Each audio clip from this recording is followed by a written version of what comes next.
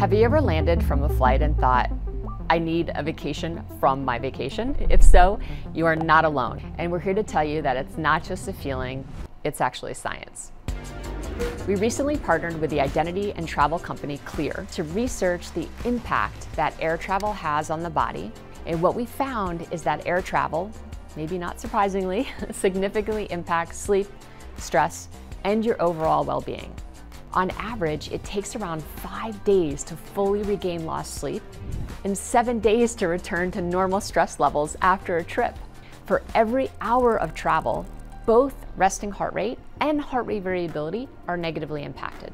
So practicing good habits in flight might actually support better recovery post-flight. To manage stress and support recovery, drink plenty of water before and during your travel day. Alcohol can raise your resting heart rate and increase dehydration, so consider eliminating alcohol in the lead up to travel as well as during travel.